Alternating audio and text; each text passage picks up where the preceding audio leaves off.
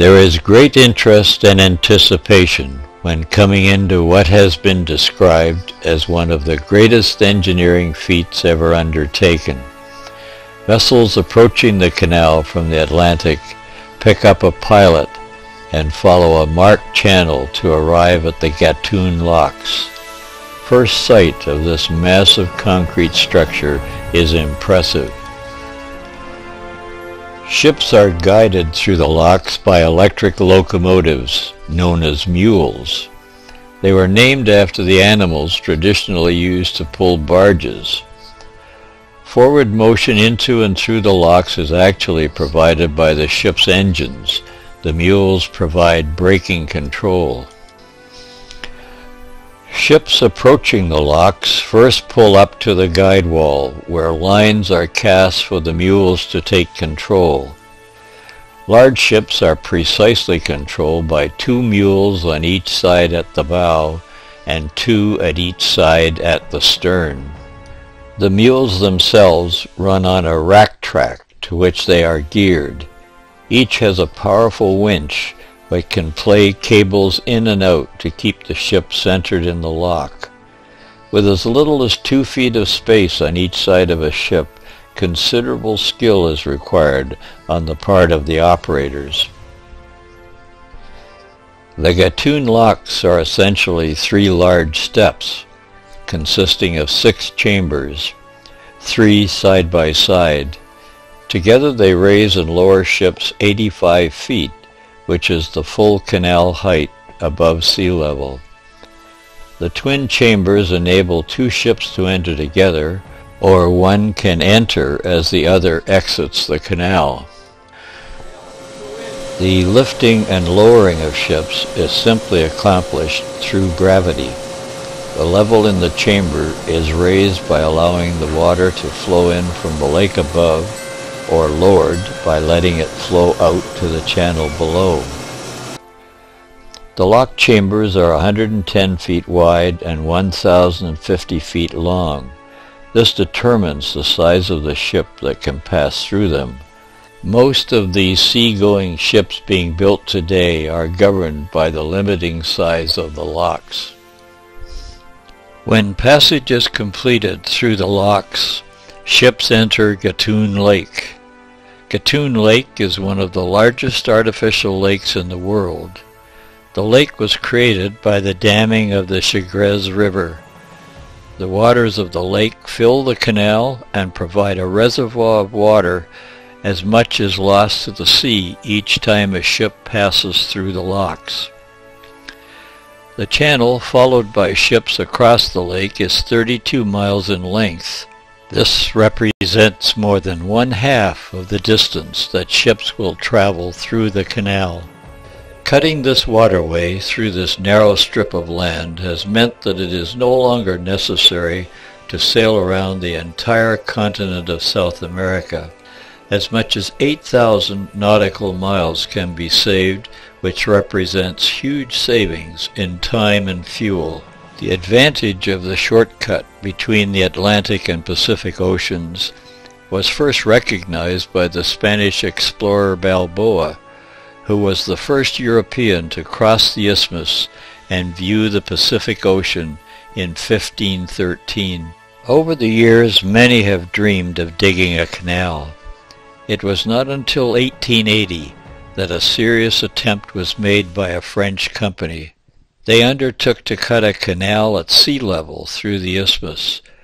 They were under-equipped and under-financed and overwhelmed by the loss of 20,000 workers who died due to yellow fever and malaria. After 10 years of heartbreaking effort, the project was abandoned.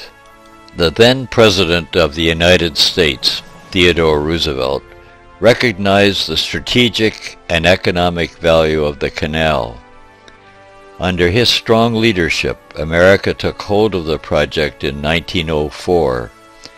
It was recognized at the outset that nothing could be accomplished without controlling the mosquitoes that carry the diseases that could cripple the entire workforce.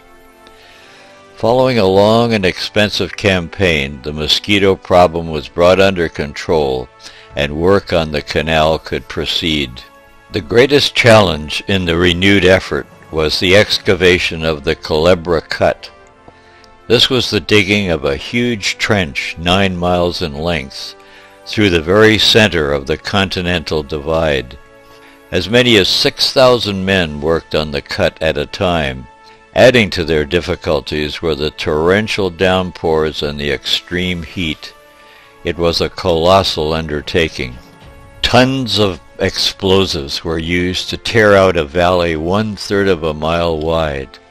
Frequent and unexpected landslides resulted in this artificial valley becoming 3 times wider than originally planned. Over 200 million cubic yards of earth and rock had to be hauled away and dumped. Much of the fill was used to build islands, breakwaters, and the land for the new town of Balboa. Work was also progressing on the canal locks. It was a huge construction project on a scale never seen before. The building of the locks required millions of tons of concrete. Everything was gargantuan in size, including the immense lock gates. In 1914, at the end of 10 years of dogged perseverance and brilliant engineering, the Panama Canal was completed. The waters of Lake Gatun were allowed to flow through the canal. It was a great occasion when the first ship ceremoniously sailed from sea to sea. Today there is a constant procession of ships in transit. The importance of the Panama Canal to world trade is clearly evident, as over 12,000 ships registered to 70 countries now pass through this canal each year. Sailing through it, it is difficult to grasp that this waterway is man-made. The tiered banks along the canal, however, are a testimony to the colossal effort that went into cutting through this unforgiving land. It is a land that continues to fight back, as landslides regularly occur within the canal. From the very beginning, dredging has been necessary to maintain the desired channel depth. Extensive work is currently underway as a part of a huge project to build new locks and widen the canal. This will give access to today's supertankers and large cargo vessels.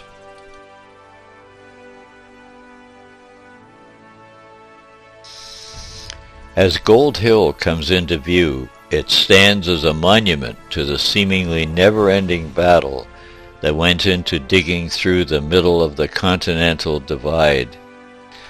Gold Hill was the highest peak to be conquered.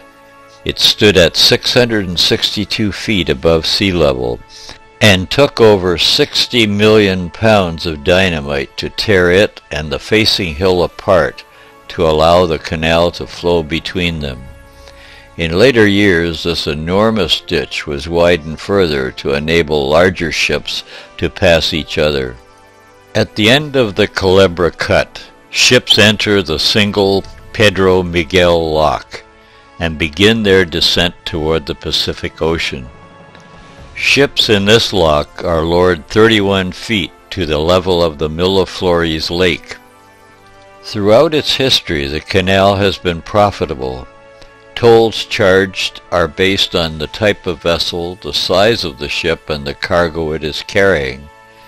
The toll for cruise ships is based on the number of passengers carried. A cruise ship recently paid a toll of $342,000, a new record for the canal. Soon after crossing a small artificial lake, transiting ships enter the Miraflores locks, which takes them down 2 more steps to the level of the Pacific Ocean. The size of these locks is impressive, stretching over a mile in length. They are the tallest of the 3, which is due to the extreme tidal variations on this side of the isthmus. When the canal locks were built, 2 million cubic yards of concrete were required. This was the largest concrete pour ever recorded at that time. No steel reinforcing bars were used. The aggregate in the concrete is granite, 1 to 3 inches in diameter. The concrete is so hard that ships that hit or bump it come off a loser. This is one of the many reasons that the Panama Canal has stood up so well for almost 100 years. In 1999, the USA gave control of the canal to the Panamanian government. The treaty guarantees that the canal will allow all ships of all nations to use it even in times of war. Under new ownership, the canal continues to enjoy great success. It remains a vital link in world trade, carrying more cargo than ever before. The improvements to the canal are well underway, and this bodes well for a continuation of the Panama Canal's remarkable history, one of the wonders of the modern world.